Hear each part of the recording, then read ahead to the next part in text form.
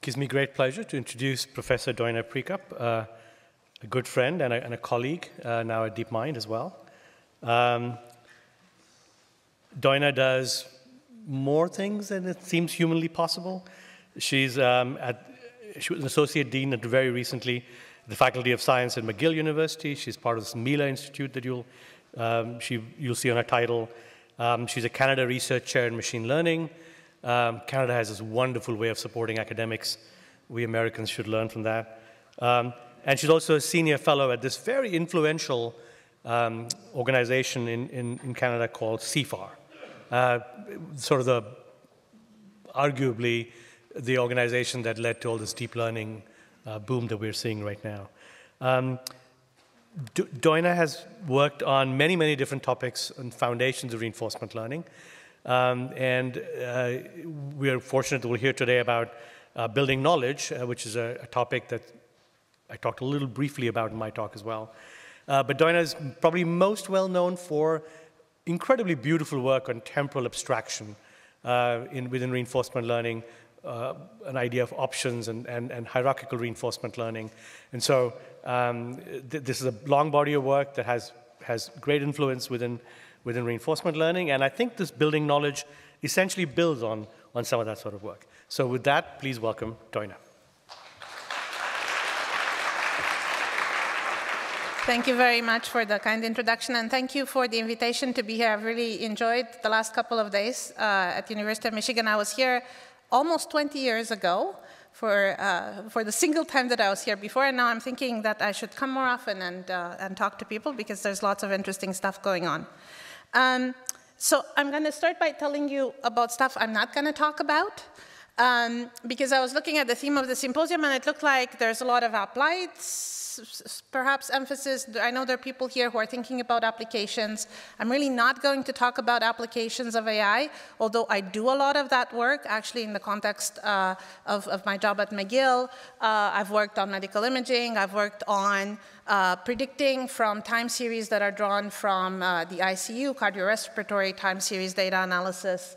I've worked with industrial partners or doing reinforcement learning in the context of, let's say, optimizing power plants and things like this. I'm really not going to talk about that, but you can ask me about that later if you want. What I want to talk about is more foundational, and it's really more about core ideas in reinforcement learning and the implications of this for AI and for knowledge representation. Now, Satinder, in his talk this morning, actually set up the scene pretty well for me to talk about reinforcement learning. So just to remind you a little bit, reinforcement learning is about learning from interaction with an environment. And a lot of the ideas actually have come from psychology, from animal learning theory, from neuroscience, right? This idea that you can have an agent, there's a little mouse, it's interacting with its environment, it's provided with a reward signal. In this case, the mouse wants to get a food pellet. And so in order to do that, it perceives the state of the environment and it takes actions. And once it finds the right sequence of actions, it gets its reward. And so that reward is going to strengthen the desire to do those actions again in that particular context. And so that's exactly what we do in reinforcement learning. We consider agents. These are automated agents. Could be robots, could be agents on the web, right? Could be a power plant controller, whatever you want. They're situated in an environment. They perceive the state of that environment. They can take actions, and as a result, they receive numerical rewards. And sort of simplistically speaking, the goal of the agent is just to maximize the expected long-term return or sum of rewards that it gets. Okay, now why is this exciting? Well, in some sense, it's been exciting because it leads to surprising successes, even though it's a very simple and kind of clear idea. So, poster child success perhaps has been AlphaGo, developed at DeepMind, which is this Go player that learns from data, from interacting with its environment, to become the best Go player among people or computers. And so in this case, it's quite easy to see how this problem maps into a reinforcement learning framework, because we can think of the perceptions of this agent as the state of the board, seeing where the different pieces are, white, black, and no piece. It's easy to represent that in the agent's head. We can think of the actions as just the legal moves that conform to the rules of the game. And we can think of the reward in very pure terms as just +1 if you win the game and -1 if you lose the game. right? So there's nothing else. We don't need to think about heuristics. We don't need to think about, counting pieces or what board configurations are favorable. We just allow this agent to play lots of games, getting this +1, -1 reward at the end of each game. And from that mountain of data, the agent learns to associate the actions that it's taken in certain situations with positive outcomes, and it strengthens the desire to do the actions that are leading to more positive outcomes. So this agent was trained by playing games against itself. Okay? That is kind of surprising, but it's a cheap way to generate lots of data. Of course, in this case, it's a game, and we can do this easily. And so it trains inside its brain a representation of how to choose actions. That's called a policy, and it also trains a value network. And this value network is just trying to predict how likely the agent is to win. Okay? And so basically, the agent is going to try to strengthen its desire to take actions that lead to winning positions.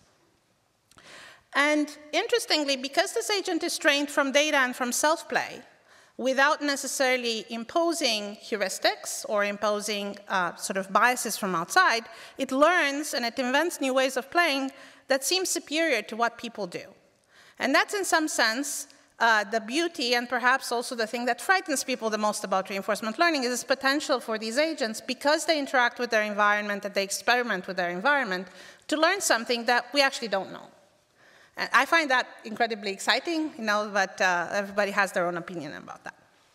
Okay, so now, reinforcement learning has been studied for many years. There's a sub-community of us who really love it. I am actually very interested in general AI, right? And, reinforcement learning is a particular formalism, so what I'm going to try to do today is to discuss in what way ideas from reinforcement learning can actually help us build real AI systems. Now, oftentimes when people talk about AI, they think of smart things like Go and chess and so on. I think about cooking, okay? And I really like David's videos this morning, right? Cooking is an interesting activity because we all do it with varying degrees of proficiency. I'm really bad at it, right? So from a very pragmatic point of view, I would like to have a system that does the cooking for me. But also, it's very complicated, right?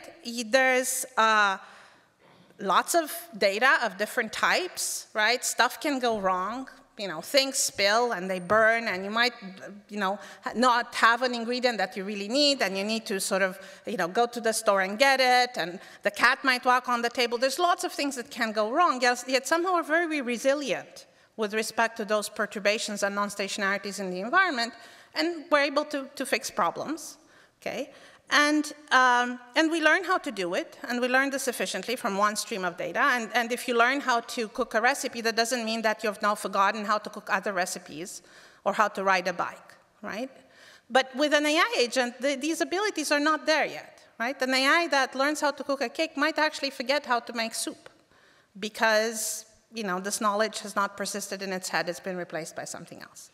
So that's really the thing that I'm trying to work towards, is trying to figure out ways to build knowledge in these agents that persist over time, that are not forgotten catastrophically, and that can be learned efficiently from a single stream of data that the agent's experiencing. So that's what I'm going to talk about.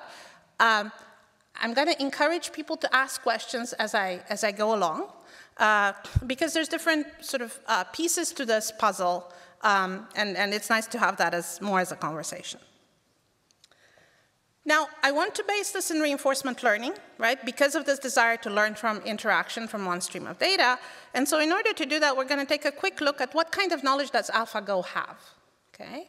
And there's really two kinds of knowledge in AlphaGo's head, right? One is the policy, right? And the policy, you can think of it as procedural knowledge, right? Knowledge about how to do stuff, in this case, how to play the game of Go, that's all it knows, right? And so we model this as a probability distribution of actions conditioned on state. And then there's another kind of knowledge, which is more predictive knowledge, right, which is this value function. And the value function predicts what's the likelihood of winning the game. So that's one kind of predictive knowledge, but in general, we might want to have lots of different predictive knowledge, right? I might want to know that if I'm going to drop the remote, it's going to fall on the floor and it's going to make a big bang, right?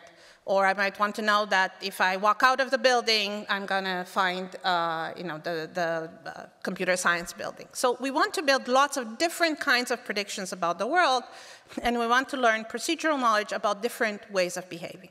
So that's what we're going to try to do.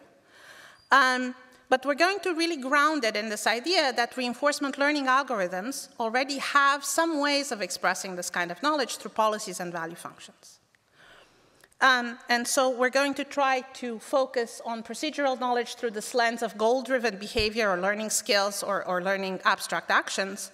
And we're going to think of predictive or empirical knowledge in terms of learning models that are like value functions, but that can predict many different things. Now, there are three things that I would like to see in the kinds of knowledge that we build. One is that it can express lots of different things. The second one is that it should be learnable from data without labels, without close supervision, right? Without requiring constant interaction with a person, because it's just hard to get that. And then the third thing that would be nice to have is composability, right? So the ability to learn different pieces and then quickly put them together to provide solutions to new problems that you haven't seen before. So we're going to talk first about procedural knowledge and then about predictive knowledge, and I'll tell you sort of how I think about modeling these things from the point of view of a reinforcement learning paradigm. And so in terms of procedural knowledge, I'm going to think about this from this lens of options or temporally extended actions. Okay? So what's an option? An option, you can think of it as a controller that starts and stops. So there's some conditions under which we can initiate this particular action. We're going to call that an initiation set or a precondition. There's an internal way of picking primitive actions or an internal policy, which is here denoted pi omega. And then there's a termination condition, and that's a probability of terminating this particular course of action at any given state. So, traditionally in robotics, people have used behaviors, right, or controllers written by hand that start and stop. That's a generalization of that idea. It's also a generalization of ideas from classical AI like macro actions, which are simply sequences, open-loop sequences of actions, but here you really have policies that have full capacity. So what does decision-making look with options? Well, it actually looks just like in a reinforcement learning problem. In reinforcement learning, you're at a particular state, one of these dots. You pick an action. There's one time take. You transition to another state. With an option, you're at a particular decision point, one of these circles. Okay? You pick an option, and that lasts for some time. It terminates. When it terminates, you have another decision point. Okay? So all of the algorithms that we've developed in Markov decision processes and reinforcement learning to deal with decision-making and with learning from one stream of data, we can just readily take them and put them to use options, and that works all fine. Okay? Now, more generally, you can think of options as a kind of behavioral program, right? And that's something that's buried somewhere in my PhD thesis at UMass that not many people think about. But instead of thinking of these simply as Markovian policies, you can think of them as little programs that have internal state, that keep track of variables such as the time that's elapsed since I initiated doing something. And then they compute actions, right? That's the output. And from this point of view, actually, it's very natural to also think about these as options invoking other options. So you can have as many layers as you want, right? Just like you have in a library, subroutines that call other subroutines or functions that call other functions. And there is, there's different modes of execution, right? The traditional way that we think about it is call and return. You call an option, it terminates, then you make another decision. But there's actually lots of other things you could do. For example, you can have interruption if there's a particularly salient external event. You could just interrupt what you're doing and continue in some other way. So all of this, right, this discussion of behavioral programs has to do with syntax, right? How do I write the program that executes actions? But in programming, you also need semantics, right? And the semantics need to be well defined, and ideally the semantics is what gives you composition, the ability to understand what's going on when you run programs. And so for us, option models provide semantics, and option models are very much like models of primitive actions and reinforcement learning. They make predictions about the reward that will be received, and they make predictions about where the agent will end up. And so we're going to talk about this more a little bit later, but essentially we think of models as predictions about the future, and using these predictions in planning and in driving the behavior actually has interesting benefits. So this is a little experiment that Matt Botvinnik and his colleagues carried out a few years back, where they had a little agent in a grid world like this. The agent has to navigate to some goal, and they're looking at the agent's ability to solve this problem when it can only consider going up, down, left, and right. So that's what the flat curve there is, right? It's just using little primitive actions. Or the agent could have options that actually take it to the hallways, and it could generate behavior using these options by calling an option and estimating what its value is. And that's this orange curve here. That's a little bit better, okay? Or the agent could actually also learn models for these options that predict what will happen at the end of the option and use those models in its decision-making process. And that's this bottom curve here.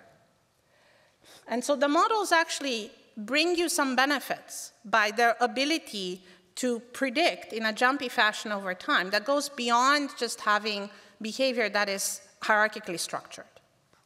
And that's kind of interesting because I think in a lot of the more recent reinforcement learning work that uses options, this idea of using the models really has somewhat been lost, and a lot of people focus on the use of options as a way to organize behavior hierarchically, but the models are actually quite important. Notice also that the scale of this graph here, right, is a log scale, right? So the differences between these different curves are actually significant. So that's one benefit of using this type of procedural knowledge sort of together with this predictive knowledge, is that we can get faster learning, right, and better behavior more quickly. Now, one of the questions that a lot of people have struggled with over the years is how should we create the options, right? Where do they come from? And in the initial work, you know, by and large, people just gave these things, you know, programmed them by hand. A lot of the robotics work using options has been done like that. Of course, if you have some kind of secondary reward structure, perhaps intrinsic rewards, like the stuff Satinder talked about in the morning, you could actually learn options by optimizing these rewards. But in general, there's an interesting question here, which is what is a good set of sub-goals or options, right? And you can think of this as a representation discovery problem. We would like to sort of chop up an agent's experience into parts that are somehow easy to reuse from a procedural point of view and from a modeling point of view. So a lot of people have studied this over the last 15 or 20 years. One of the interesting ideas that many people have worked with is this intuition that what you want is to discover these bottlenecks in an agent state space.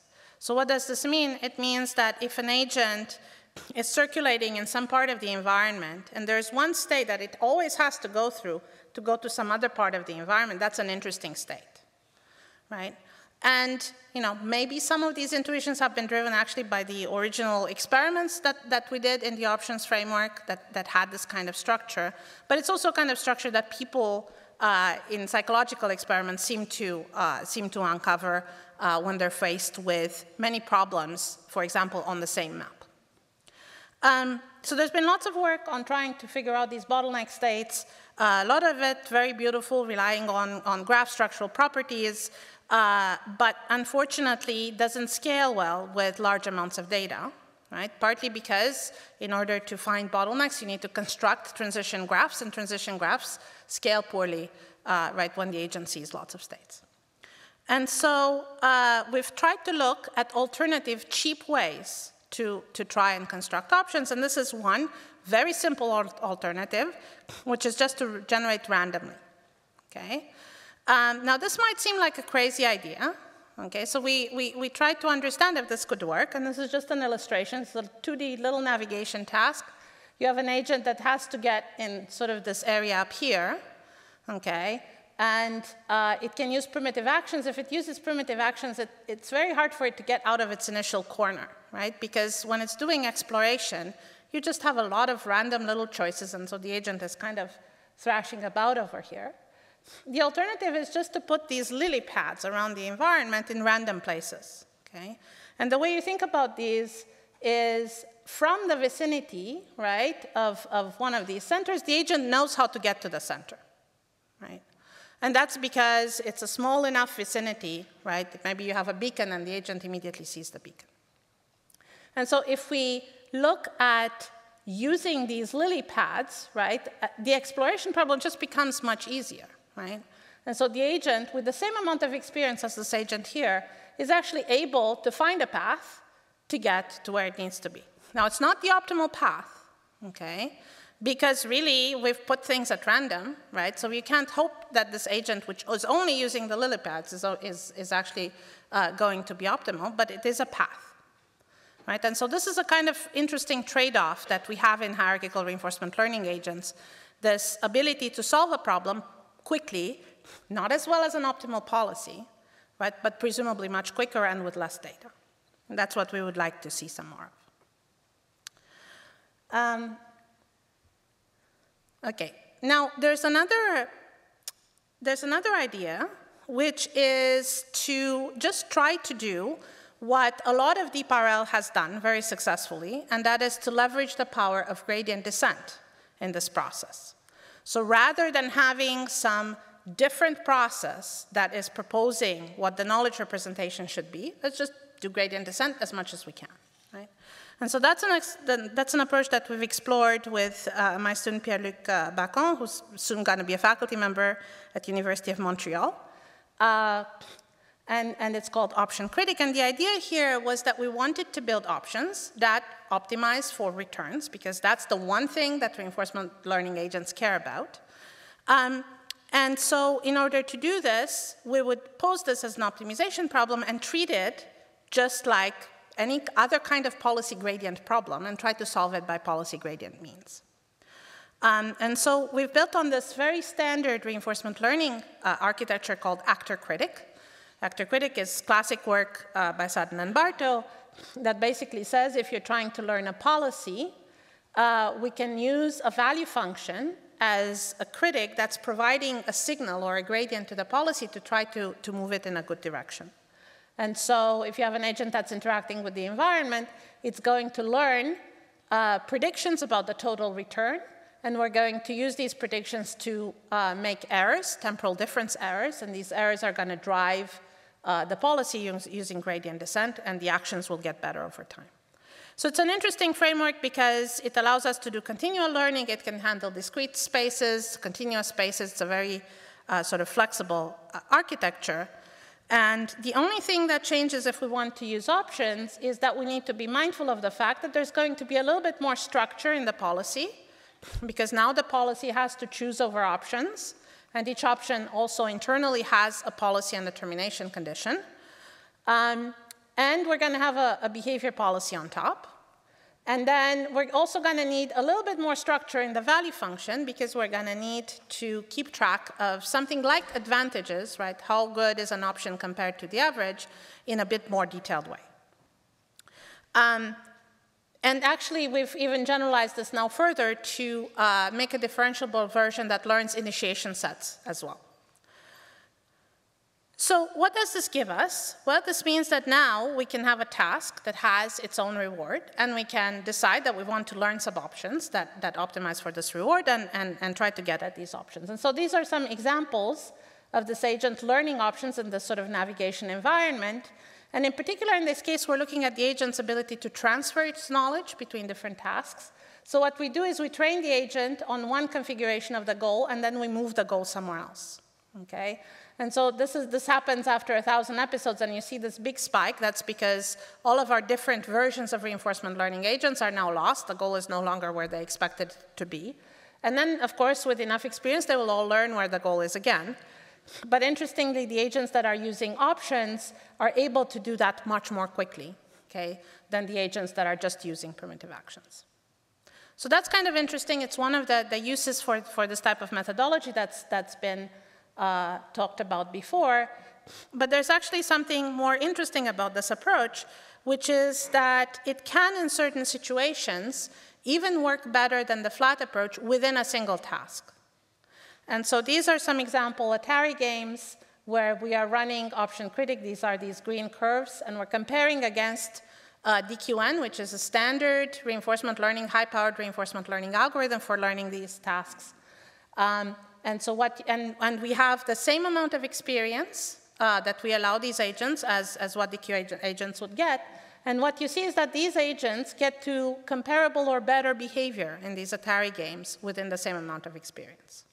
And they are learning more, right? Because they're learning these fragments that can be then reused later, potentially. So that's quite interesting. The other thing that we did is we tried to look a little bit qualitatively at what is being learned, and we can see some interesting structure appear there as well. So for example, in this submarine game, we're learning two options that trade off against each other, and one of them is essentially the submarine going to the surface of the water, and then the other one is the submarine diving down to rescue a diver that needs help. And so we can look at the structure that emerges to try and understand a little bit better what this agent is doing. Now, for people who have done reinforcement learning before, of course, we know that there is, if you have one environment and one reward function and your environment does not change over time, eventually there will be an optimal Markovian policy, flat policy, that is the best policy. Right? And so if we run this particular version of the algorithm in one task, it will learn options, but over time these options will just dissolve into primitive actions, because that's the optimal thing to do. So if we want to preserve the knowledge, this is not quite yet sort of sufficient, we need to kind of encourage our agent to keep the options around over time.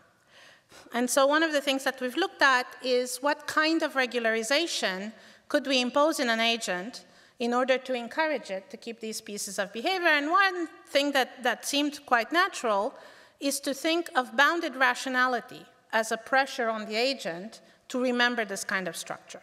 Okay? Now, bounded rationality means very different things in different contexts. What we mean specifically here is we assume that decision-making is an expensive process. If the agent has to make a choice, that is expensive because it has to think about it, versus execution. So if the agent has decided on an option, it's just executing the option, that is actually cheap because the decision has been made and now you're just kind of cruising along. And so the idea was to encourage the agent to stick to some particular decision by incurring, by sort of giving it a little punishment whenever it changes its mind. Now, of course, if you have a much, much better alternative, you'll still change your mind because the punishment is not big enough. And so the idea here is essentially that deliberation is expensive and we're going to incur a deliberation cost. And so we looked at the effect of this deliberation cost on agents that are trained on these Atari games against these are agents that don't do transfer, they're just trained in a single game. And the yellow curves here are all the ones that have no regularization, and then the other curves use this sort of deliberation cost. And what we see is that in general, for most of the game, not all of the game, but for most of the game, we're in the situation where trying to encourage the agent to remember its options is actually beneficial in the long run. And these curves here are just log termination rate. That's more like a sanity check to show that the deliberation cost actually does force the agent to not make decisions at every time step. And from a qualitative point of view, these are pictures from a game called Amidar. What you see is that an agent that is not encouraged to persist in its decisions ends up taking lots of little decisions a little bit everywhere, okay? Versus an agent that has the deliberation cost, this agent ends up with long pieces of trajectory where it's sticking to one particular option, okay? And then if we look at where terminations, this is the graph of high termination probability states. If we look at where terminations occur, that's actually also kind of interesting. They occur oftentimes around hallways, because those are places where the agent needs to change its mind, perhaps which way it's going. And they also occur in an area over here where you often get an enemy. And so if you notice the enemy, you actually have to switch direction and go the other way. So again, we're seeing some interesting sort of qualitative structure emerging out of these experiments. Now, there's another sort of thinking step that one can take, which is to say, why are we optimizing just for a single reward after all? Do we always have to do that? And if we think about what we did with deliberation cost, actually, for the decision points, we're imposing an extra reward structure, right? Which is these like little penalties that the agent is incurring for thinking about stuff. So more generally, right, we could think of having different optimization criteria for the behavior inside an option and for the termination condition and the behavior at the higher level.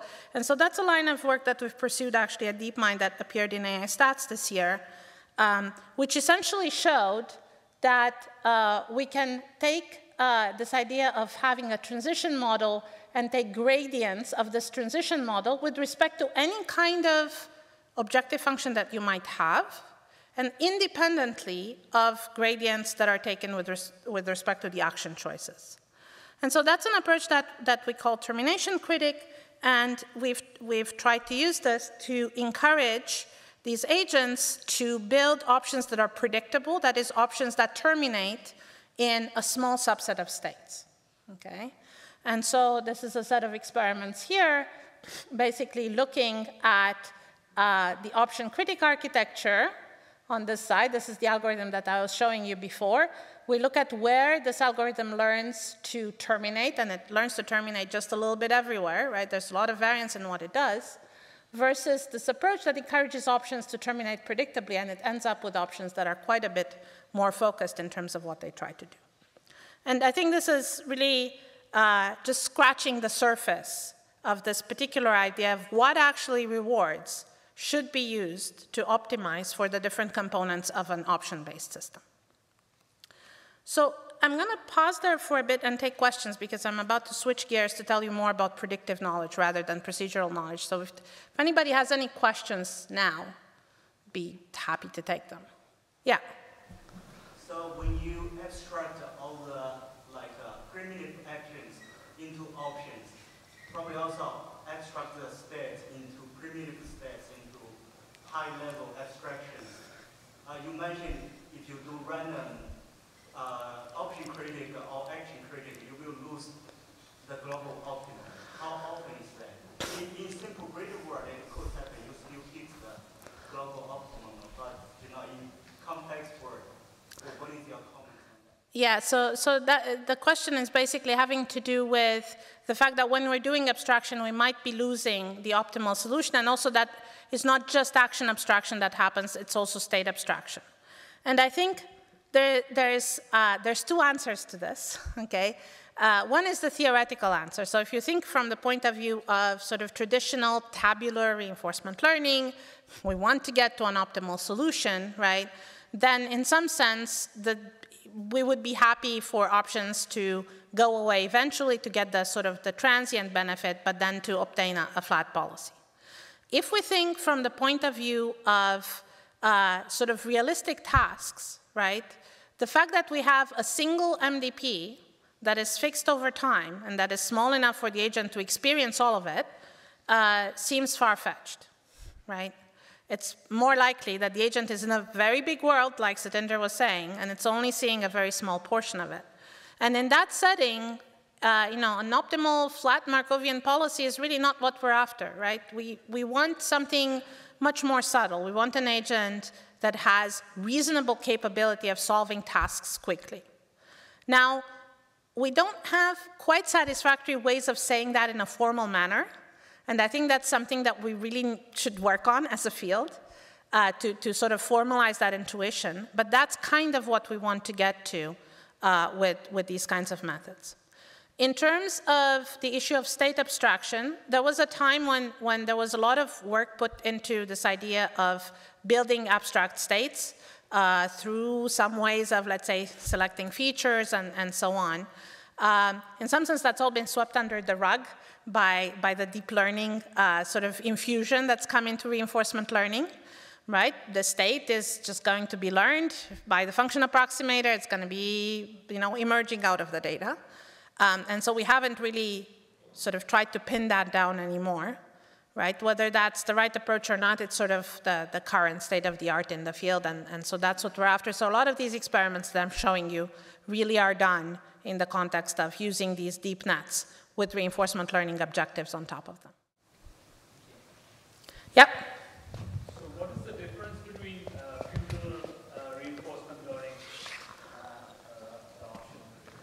Yeah, that's a great question. So feudal is developed by Sasha Vajnavets and colleagues also at DeepMind.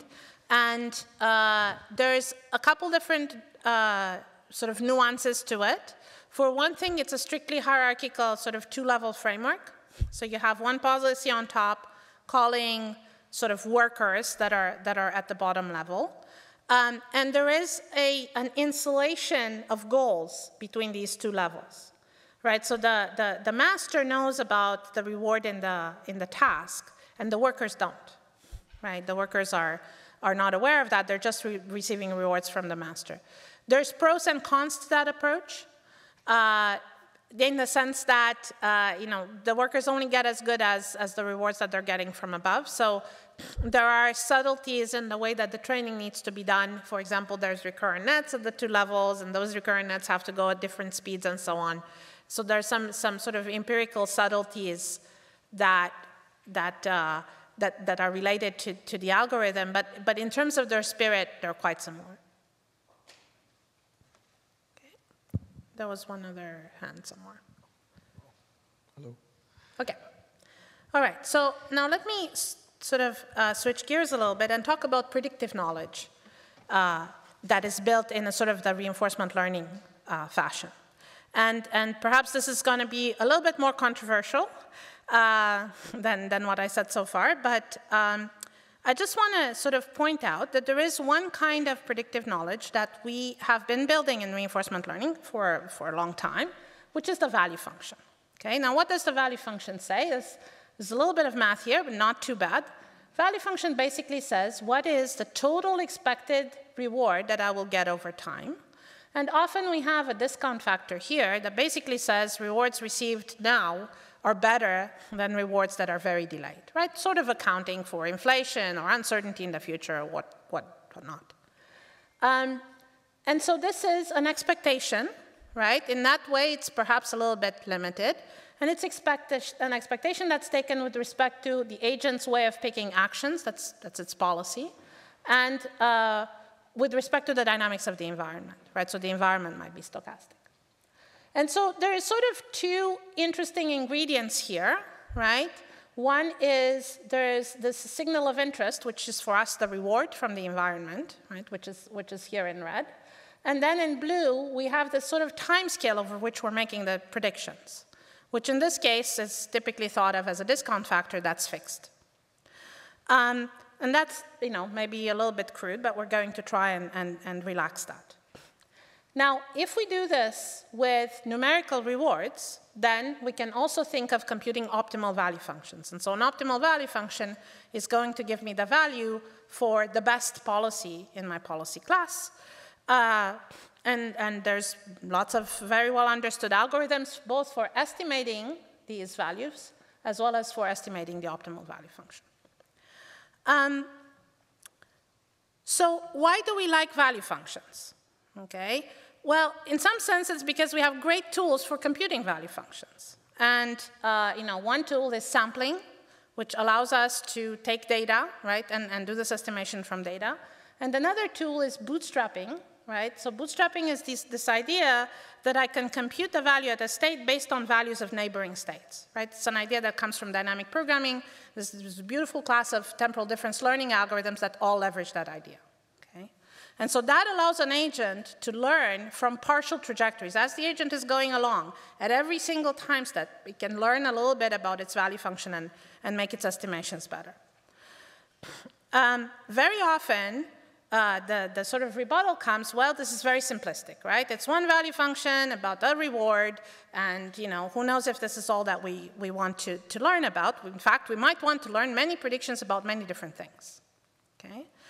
And so this is sort of what we would like to do, actually. We would like to learn many predictions about many different ways of behaving at many different timescales.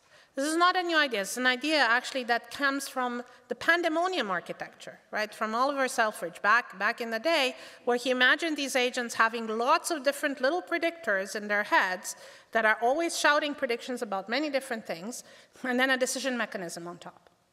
And so in some sense, one way to think about what I'm going to tell you is a way of implementing this sort of general idea, but in a reinforcement learning way. And this here is a mass of signals that it's a picture taken from Adam White's thesis at University of Alberta. These are actually signals that are experienced by a little robot, now defunct, called CritterBot, that used to go around its environment and had a lot of different sensors on it. And so we could think of making predictions about the values of these sensors over multiple timescales. And I'm not going to tell you exactly what all these things are, but two things to notice is that, first of all, there is structure, interesting structure in these signals, right? And that different signals corresponding to the same policy actually look quite different, right? So that kind of gives you an inkling that if you had a system that is sensing lots of different things and making predictions about lots of things conditioned on many different ways of behaving and many timescales, there's going to be lots of interesting information in there. And this is all gathered from the agent's experience, from data, and learned independently. OK, now how do we formalize this idea? Well, one way to think about it is that what we want is to estimate general value functions. OK? And so we're going to generalize the idea of a value function in two important ways. We're going to generalize the idea of the reward into a more general cumulant. And we're going to generalize the idea of the discount into a more general continuation function. Okay? And this continuation function is going to be allowed to depend on the state, the agent state. And so all I did is I took the previous equation, the value function equation, and I sort of replaced rewards by these cumulants, okay, and the fixed gammas by continuation functions that depend on state. Now, this is, from a sort of algorithmic point of view, this is a very minor change. And more importantly, we're still estimating expectations here, okay? And because everything stays the same, right, around these two quantities, we can actually still use all of the temporal difference learning methods that we have in our arsenal and all of the sort of usual reinforcement learning algorithms to try and estimate general value functions. Now, what is different? Well, the cumulant doesn't have to be a number. Okay? The cumulant could be a vector, could be a matrix, be a tensor, right? For example, we might want to try and estimate what is the expected state at the end of an option. That would be something equivalent to an option transition model. We can express that by trying to take the expectation of the next state vector at the end of the option, right? So this requires now a vector-valued kind of cumulant. The fact that we allow the continuation to depend on state allows us to do things like saying, we are not going to discount at all until something terminates, and then we fully discount to 0, right? So we can estimate things over varying amounts of time, for example. So there's this sort of idea, as I said, inspired by Pandemonium, was part of this paper on the horde architecture. And since then, there's been actually lots of different ways of thinking about knowledge in reinforcement learning specifically that all fit into this general framework. Okay? So, for example, successor states and successor features. Now, successor states is an interesting idea that came from Peter Dayan that basically says at a particular state, rather than thinking about the features of the state, we're going to think about all of the future states that we could see, right? So the knowledge of the agent is in terms of these predictions about future states. And André Barreto and colleagues have generalized this to an idea of successor features. Now, what does this mean? This means that as the agent is going along, its cumulant is going to feed the features that it's getting. The agent is behaving according to a particular policy. And we can think of the discount factor as the usual thing. And then we can learn general value functions that represent these successor features. Okay? And actually, in this particular case, there's an interesting property which we're going to leverage in a bit, which basically says if you have one policy and you have a bunch of cumulants, a bunch of C's, and we're estimating value functions for all of these cumulants, and if I want to know the value of some linear combination of cumulants, we can obtain this one shot from the values of individual cumulants. Okay? So if I learn these pieces of knowledge independently, in this particular case, there's an easy way to combine them, just a linear combination, to obtain knowledge about something else. Okay? So that's an interesting idea. It leverages the fact that we no longer have one reward. Of course, we can't optimize over this unless we impose an ordering over vectors. Right? So this really is sort of tied to the idea that we have some fixed basis of policies that we're interested in. But now we can learn something that's a little bit different. So more generally, we're going to think of these general value functions as building blocks of knowledge, okay? That take in some information about the agent's way of behaving or the policy, take in a continuation function, they take in something that we're going to try and accumulate, they may take in some information about the state, and they produce an estimate, and actually we can now hook them to each other, right? So I could take a prediction, a value that comes from one GVF, and put it as a state for another GVF, or put it as a cumulant for another GVF, right? So we really can think of these as like little Lego pieces that we take and we hook together. And of course, you know, the deep learning lesson, if all these pieces are differentiable, then we can actually flush gradients through everything. And, you know, keeping fingers crossed, maybe something interesting will emerge. Okay. What else can we express with general value functions? Well, another interesting thing is option models.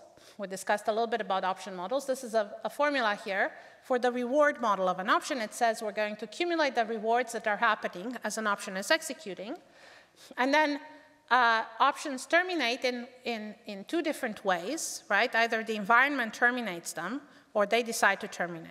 And so here it's a little bit the flip side. It says an option continues if the environment decides to continue the agent's still alive with probability gamma, and if the option decides to continue with probability 1 minus beta omega. Okay? So here we have a case where actually we have a continuation function that depends on state. And if we allow for this generalization, then we can write option reward models as well as option transition models as general value functions, and the learning algorithms for these models become special cases of just doing temporal difference learning. We can do the same kind of thing for the option value functions, okay? And so this is kind of spelling that out. An option value function says the agent receives some immediate reward, and then it might terminate or it might continue. If it continues, then the option is the same, it's this omega. If it terminates, it might switch its mind, okay? And so if we rewrite this from the perspective of general value functions, we get something a little bit interesting, right? Which basically says that the cumulant that we're working with doesn't only depend on what's happening inside the option, it also depends on how the agent terminates and what are the choices at termination. And that's interesting because it sort of points to the origin of this sort of options shrinking phenomenon. It's a kind of degeneracy where the agent is thinking, you know, each option from its own sort of myopic point of view is thinking, oh, there's so many others that are better than me, let me just terminate right now, and somebody else is going to take care of the future, right? And so we kind of see that through, if we look through this lens of what these cumulants are. There's actually another way of failure, which we've also observed in some cases, where an option just kind of takes over, right, becomes a dictator, says, oh, I'm better than anybody else, never going to give control ever again, right, and then just kind of continues forever. So these are all both failure modes, and they also point to the fact that perhaps the option value function is not the best thing if you want to transfer knowledge, right? Models may be just much more robust in this kind of context. There's lots of other things, so I could go through this exercise of writing things as general value functions for some while, but that's not so interesting. I wanted to show you a couple of cases where this actually gives us interesting empirical benefits. And so this is one particular experiment that was actually also done by Sasha Veshnevets, where we are learning a whole cascade of general value functions. The first value function learns to predict rewards. The second value function learns to predict the first value function, okay? And then the third one learns to predict the second one, and so on. And so we've tried this on the Atari games. This is an aggregate curve that looks at performance of usual option critic on the Atari games. And this is the approach using the general value functions, and we get a significant improvement. And there are some games where the improvement really is quite big. There are other games where things are just sort of about the same. So this is a case where the general value functions really are acting in some sense as auxiliary tasks. They don't do much as knowledge representation, but they condition the internal features of the agent. And because the agent is learning to predict many different things, our hypothesis, we're analyzing that now, is that just the features that are being learned are better, okay? There's a different kind of work that we've been doing recently. It's about to appear at NeurIPS, which is using GVFs to synthesize new behaviors. And this is an idea actually that originated with a Barbados workshop with a talk of Rich Sutton, where he was talking about how an agent might sort of execute options. And the idea was, you could imagine an agent that has a keyboard, okay? And each of these keys is a cumulant that the agent is interested in, right? Hunger, thirst, tiredness, and so on.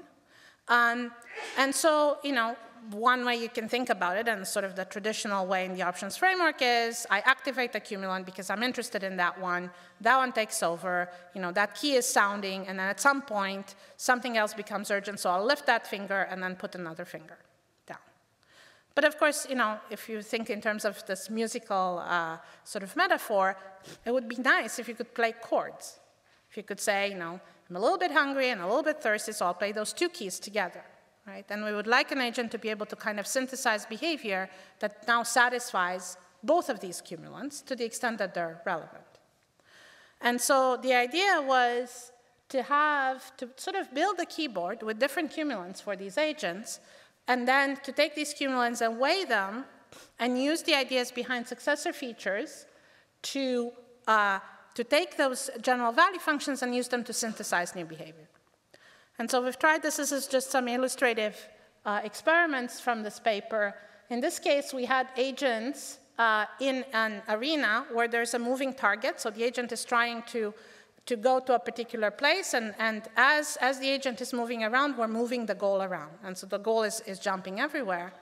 And really, the way we can think about this is that the agent actually only needs to learn 3 options, okay, corresponding to 3 cumulants in these directions. And then we can sort of obtain everything else by reweighing, right? And we can use positive weights if the agent is encouraged to go into some direction, but we can also use negative weights to tell the agent, actually, you don't want to go towards that specific target because right now there's a predator there or something like this. And so this is a bunch of corresponding learning curves. This red curve here corresponds to just a flat agent learning in this environment on a particularly new task. This green curve here is if we just use options, so just these options, just switching between them. And then these other curves are essentially playing the keyboard, very different versions of playing the keyboard. And that gives us a much, much faster response. So we are really thinking now of these general value functions as a way of representing knowledge for these agents, as in fact a very powerful tool for knowledge representation. And we use them as a counterpart to options, which are the procedural knowledge representation. Of course, it's not fully general in the sense that, if you think back to what I told you, general value functions are expectations, right? They're not fully generative models. Of course, we could represent, if we needed distributions for something, we could represent, for example, distributions by method of moments, and then we would, again, be in a setup that is very similar to what we're doing now. There is still a big open question in some sense about how are we going to leverage these general value functions in order to generate behavior. But there's actually an even bigger open question, which I want to discuss here, and I've been having some of these chats with the students actually yesterday as well, which is how do we even evaluate empirically the benefit of these kinds of systems? Now, in reinforcement learning, we have been used for a very long time to use complex but single tasks, right? Go is a perfect example of that. It's a game, it's a fixed game, the agent gets better, plays the game really well, right? Atari game, similar kind of thing. But ideally, what we would like is agents that live a little bit like us in a very big world with a very rich life, right? And we want to evaluate empirically how well they're doing and how much the knowledge that they're building is actually helping them.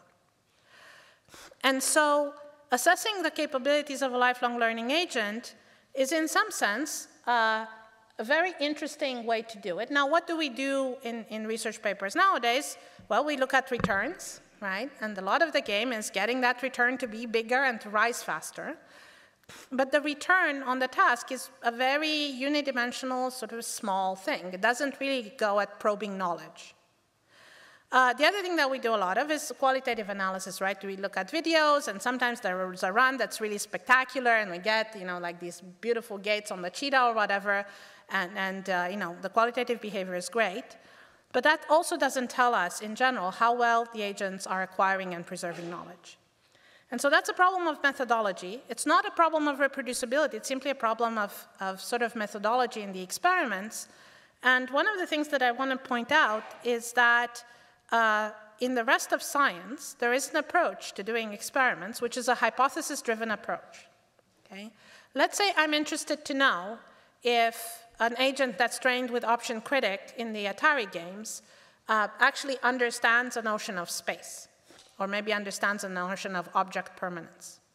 Right? How would we get at that? Well, we would make a hypothesis. If this was psychology, we would make a hypothesis about what the agent might or might not know. And then we might design an experiment with a very specific goal of testing that hypothesis.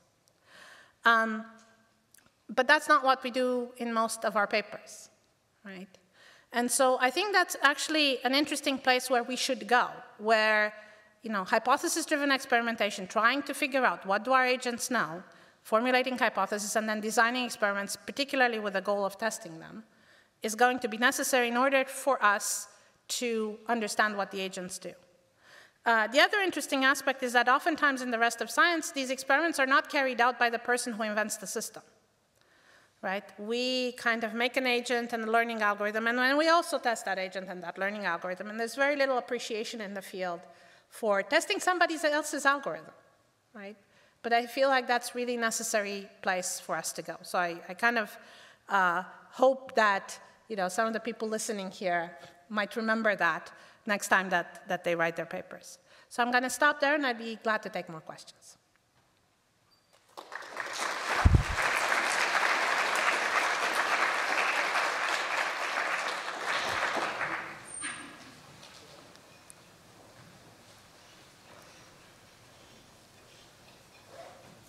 Rada? I can shout, or I'm sure you will hear me. Maybe I'll repeat the question, yeah. I was wondering how, this is all super fascinating. Learning knowledge, I think it's the big thing that we need to make these AI agents. And I was wondering how interpretable this knowledge is. For instance, I really like the idea of cascading value functions. How interpretability is related to that, for instance? Yeah, so that's a great question, sort of the interpretability of what the agents learn.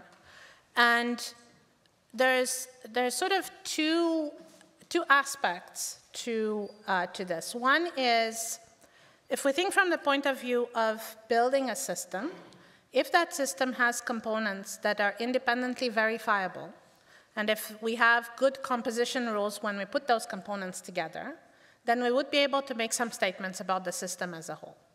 And so from one point of view, this idea of building sort of behaviors that are independent, building general value functions that are independent, and then putting them together with composition rules, basically allows us to say, if we could somehow certify the pieces of the system, we may have an automated way to talk about the behavior of the system. It's not the kind of interpretability that most people looking at deep learning think about, right? Many people look at deep nets and they try to understand what is this neuron doing and what's that other neuron doing. I think what we want to get at is a different level, right? Because if you think of, trying to interpret, let's say, a doctor's decisions, It's not that you're going to put them in an MRI and try to understand what this neuron's doing and what that neuron's doing, right? You're going to try to understand their decisions from the point of view of, here are the things that they considered, and here's how those things compose together in order to arrive at the decision. So I feel like at the very least, this ability to have pieces to a system and compose them in the same way is going to, in some way is going to help us. Are these agents interpretable? Not exactly, right? I mean, they're reinforcement learning agents. They learn to do things.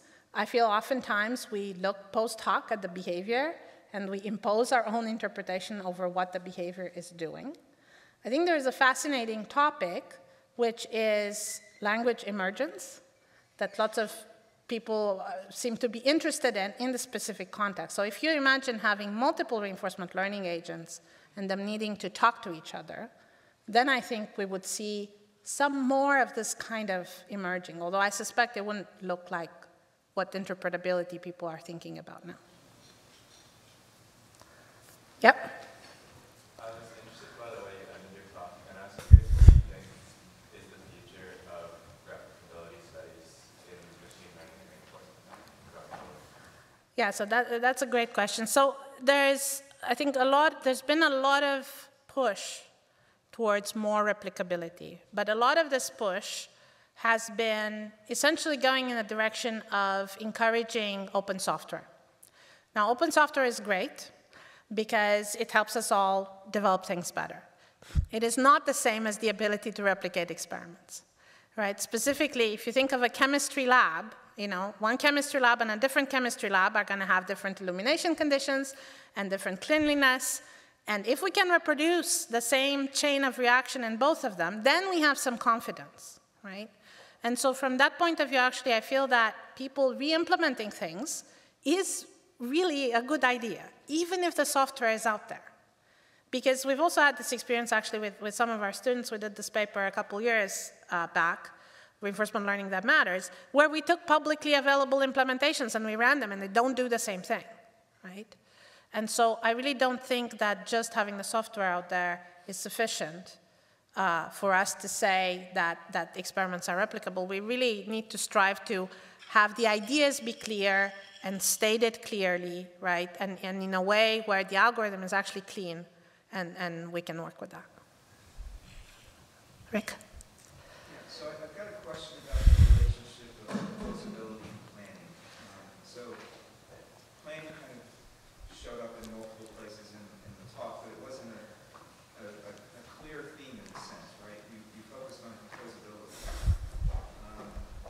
But you arrived at planning, again, I think in an interesting way when you made the observation about option models perhaps being a more robust locus of knowledge transfer than value functions, because the value functions depend on the value of the other options. And so that's an interesting different way to arrive at models of planning.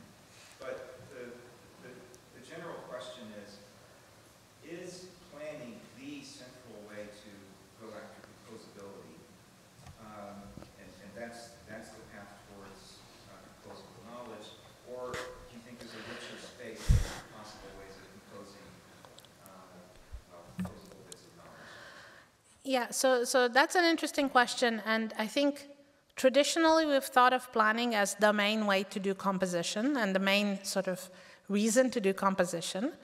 But more recently we've been looking at other ways. And so, for example, option keyboard is a way of doing composition that is not planning, right? It's just taking some value functions and manipulating them and computing something on top of them. It's not planning in the sense of, we roll forward a model and then we roll forward another model. And similarly, there may be other ways of, especially in the decision-making space, of putting together multiple general value functions that are not planning. So for example, my colleague Kate Larson, we've been looking at voting mechanisms as a way of aggregating multiple pieces of knowledge in a way that is robust with respect to, let's say, the magnitudes of these different cumulants.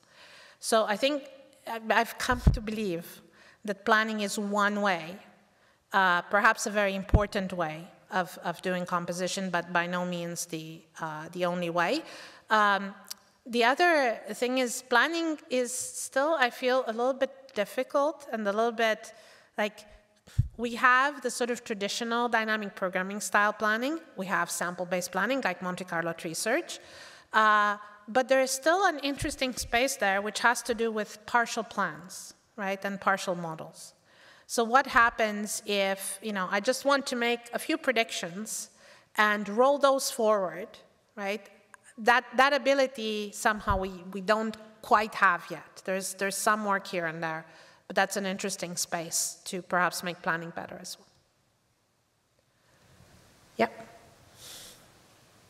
I got a question about differential neural computers, whether or not these could be applied to that external memory bank to organize their structure better, to get towards these levels of planning your organization is thinking about. Because I know that's kind of the space that you guys are working in, that's the things that come out of your company. Just wondering about that, is that a possibility looking forward? Yeah, so differential neural computers are one possibility, and there has been a bunch of interesting work coming out on program synthesis that is certainly related at some level. I don't think it's necessary, so I try to think at a level that does not have to be embedded with any particular technology like the differential neural computer, because it's not clear if that is the answer. Right? Maybe it is going to be a answer, but certainly we may want to have, if the ideas are, we can keep the ideas general, there may be different ways to implement them sort of at the technology level. Yeah? As you mentioned that you're working on artificial general intelligence using reinforcement learning. I don't know much about it, but I have listened to Elon Musk's talk, and he is very skeptic and says that this is the one most existential threat to humankind. It's one thing you guys are trying to take my job as radiologist, but having a threat, how do you perceive it as? Yeah, so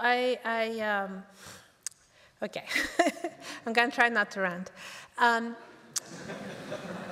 I think we have. Considering that a lot of it is in black box with DeepMind CEO resigning or under leave. Let's sort of break down this into the two pieces, right? So one is AI or AGI, right? Is it AI or AGI? And I think right now, a lot of the success that we have been having is not general artificial intelligence. It is success of AI in very particular applications where it turns out to be a very good tool, right? So going back to my applied slide, medical imaging is a place where AI has proven tremendously useful because you have messy signals and it's essentially a smart way of doing signal processing. Is that an existential threat? Definitely not, right? I mean, we've been advancing technology in signal processing and control and so on for many years, and that has always been beneficial, right? It helps us understand the world better. It helps us do better in particular targeted applications. A lot of this stuff has been done with a lot of involvement from people. And again, in terms of whether sort of the technology is black box or not black box, I think it really depends on sort of the level of analysis that you think about the methods, right? And I think, you know, sometimes we say, oh, rules would be transparent because we can look at the rule and understand it. But if you think back to the expert system era, if you have a system with 1 million rules, do you understand what it does? Not really, right? Because any rule is in a very complicated context. And so I think it's really, we do understand a lot of what these systems do at some level. And what we really need, perhaps, in order, in particular applications, to really trust them is a level of certification, right? Why do I trust my doctor? Well, because my doctor went through a lot of years of medical training, during which they went through a series of tests. And so, you know, I trust that process, and therefore I trust what they tell us, right? And so I feel like with AI systems, that's what we're going to need to do. Not necessarily that we're going to need to take what the system does and transcribe it in natural language in a way that people understand. but that perhaps we need to have a certification system, right? Like we do for cars and airplanes and whatnot, a certification system that people can trust. So that's for specific applications. Now there's the question of general AI versus specific AI. And do we need and do we want general AI? And my own opinion is absolutely we want general AI. Now why? Because on one hand, we want to understand intelligence. It's as like Satinder said this morning, it's an amazing enterprise to try and understand intelligence, just like it is to try and understand life. And so AGI is a way we have to understand what are the basic principles, right? What are the important principles? What will it do for us from a practical point of view? I don't know, but I'm optimistic that it will lead to development of technologies that we're not even thinking about right now, right? Just like the combustion engine took us to a completely different technological space that would not have been imagined before the invention of this engine. I think AI, general AI, would take us to a completely different technological space. And I'm pretty sure it's not going to be bad, but, you know, that's just me. Yeah. So in the first part of your talk, I think you showed why the options sort of help you have less of an overfitting problem or over-optimize so well in one great world that it's transferring to others. But I guess thinking intuitively, I guess I was surprised by that because you could expect when you have such a coarse-grained level of thing you're optimizing for with the options, would there be a risk when you transfer that to other environments of the agent, taking actions that are too rashly stepping into like a far state? Is there like a way that the termination condition accounts for that? I wasn't clear on how that worked.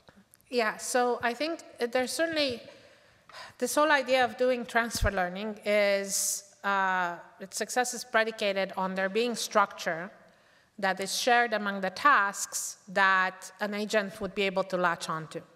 And so, if you had tasks that are completely different and you try to learn options in one task and then you move to another task, it's not necessarily going to help you, except maybe in terms of exploration, right? Ensuring that the exploration is not sort of stuck in a corner. But oftentimes we do think of there being some kind of commonality, right? Maybe the environmental-based rules of physics, and those exist in all parts of the environment, right? Or maybe the transition dynamics are the same. And then you would expect that if you learn options, that at least some of them would transfer. But this is also a very active area of research, and in many cases, people have not quite sorted out all of the benefits and all of the implications of using these methods, and even from the sort of theoretical analysis point of view, right? I'm showing you graphs because I don't have theory to tell you that this is really a benefit in some consistent way. Yeah? So I want to follow up on the earlier question. Like in order to transfer the knowledge or preserve the knowledge you learned, there are some Bayesian ways, right? You can do K-learning, the last year's paper from DeepMind, all the earlier algorithm, Beetle. Do you have a comparison of the current method with the Bayesian ones? Yeah, so a lot of the comparisons that we have are basically between different kinds of reinforcement learning, sort of pure value-based, policy-based reinforcement learning. So we do Q-learning, we do autocritic. Basically, there's very minimal differences between these different approaches. Bayesian reinforcement learning, we don't compare against, partly because that requires a prior, and we don't necessarily have a prior, right, in some of these tasks. But there's certainly in other papers, right, for example, UIT has been doing some interesting work in terms of using Bayesian RL-like ideas in order to get at transfer and to uncover common structure among policies. Okay, we should stop here. Thanks, speaker again. Thanks very much. Thank you very much.